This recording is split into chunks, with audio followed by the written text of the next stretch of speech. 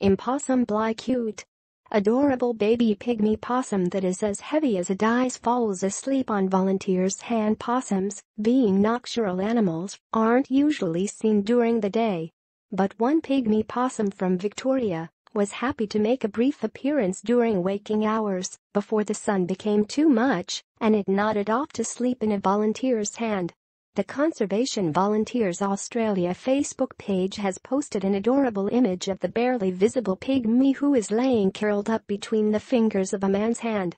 "This little pygmy possum is having a snooze," the caption reads. Little pygmy possums go into torpor to conserve energy. This is one of two little pygmy possums caught during today's monitoring, weighing in at 4.5 grams, about as heavy as a dice. The monitoring program is part of a broader plan by the group to rewild the desert, allowing volunteers to help count, measure, and collect information on the local mammals and habitat. This little pygmy possum is from Tasmania and is the world's smallest species of possum. Adults can range from 6.6 to 7.5 centimeters in head to body length with a 7-centimeter tail. Possums have a very short lifespan, usually 3 years or less in the wild, where they have to contend with predators and cars.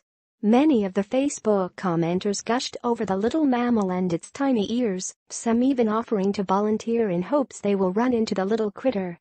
But while some even asked to adopt the baby, wildlife experts warn that possums do not fare well in close confines. You cannot keep a wild possum as a pet without a wildlife rehabilitation permit.